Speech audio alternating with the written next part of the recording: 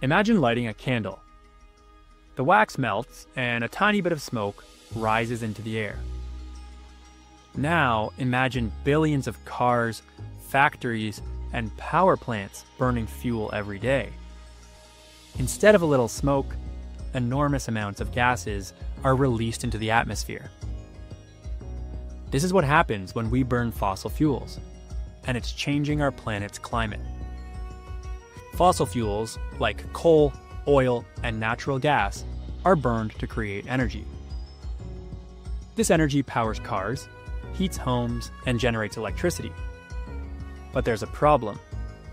Burning fossil fuels releases carbon dioxide and other gases into the air.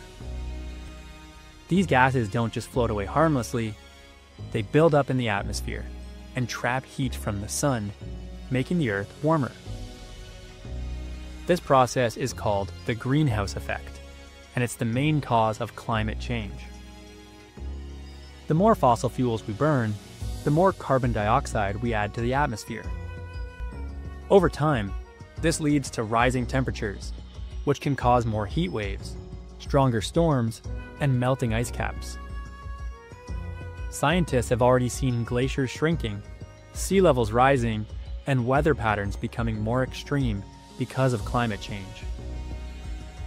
Burning fossil fuels also pollutes the air. Have you ever seen smog over a big city? That pollution comes from burning fuels in cars and factories. It can make it harder to breathe and is especially dangerous for people with asthma. Some fossil fuels, like coal, also release sulfur dioxide, which can mix with rain to create acid rain, damaging forests, lakes, and buildings. Even the ocean is affected. Some of the carbon dioxide released from burning fossil fuels gets absorbed by seawater, making the ocean more acidic. This harms marine life, especially animals with shells, like corals and shellfish, because the acid weakens their shells and reefs.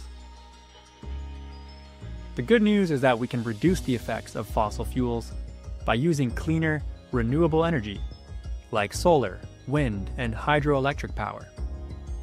These energy sources don't produce carbon dioxide or pollute the air, making them better for the planet.